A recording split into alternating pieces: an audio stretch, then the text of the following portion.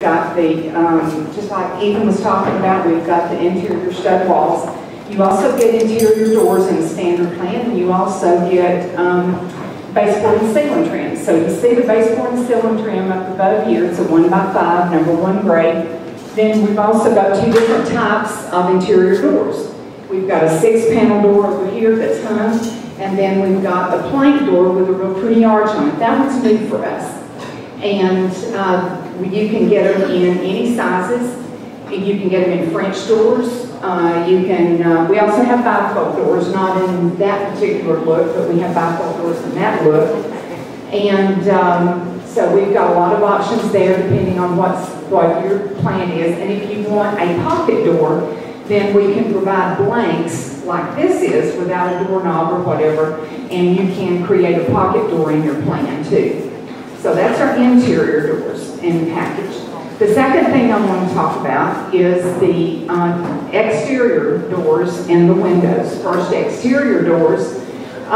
We have fiberglass doors that you can get with grills or without grills. We have, if you look at the picture up here, we've got different style of doors. You've got there's a leaded glass door. You can get some with side lights.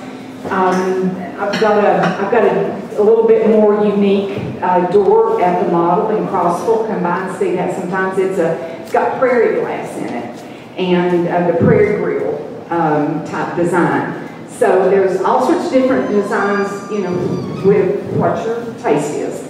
And then our windows. We have several different options on their windows, but all of our windows, we also have casement windows that what I'm fixing to talk about now are double hung. Then we've got standard wood windows. We can upgrade to gel twin, Pella, or Anderson. And the upgrade windows can have the cladding on them. But all of the windows are double hung, low E, argon gas in between the panes, and double pane. They all have grills with them. You can screens with them. They'll have screens, and you can either get grills between the glass or no grills at all.